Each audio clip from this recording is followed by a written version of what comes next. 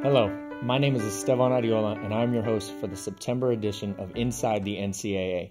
With many major reforms taking hold in college athletics, a number of key rule changes are now in effect for students returning to campus this fall. NCAA.org provides a roadmap for these changes with the 9 ways life is changing for college athletes. The Division I Council will convene at the national office for its fall meeting, looking to further the course for the division. The meeting will include the next steps to advance the 12 principles from the Division I Strategic Summit. The Division II Student Athlete Advisory Committee joined the nationwide campaign to stop sexual assault. SAAC teamed up with the Management Council to create an It's On Us video and will feature the video throughout this academic year. Other items to be aware of include the National Labor Relations Board dismissed the union petition put forward by former football players at Northwestern.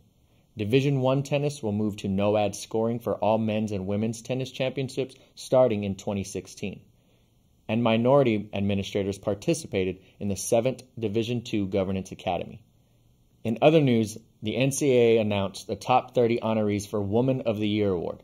This list will be narrowed down to 9 finalists, 3 from each division. The winner will be announced on October 18th. For more information on these stories and how the NCAA is supporting student-athlete success, visit ncaa.org.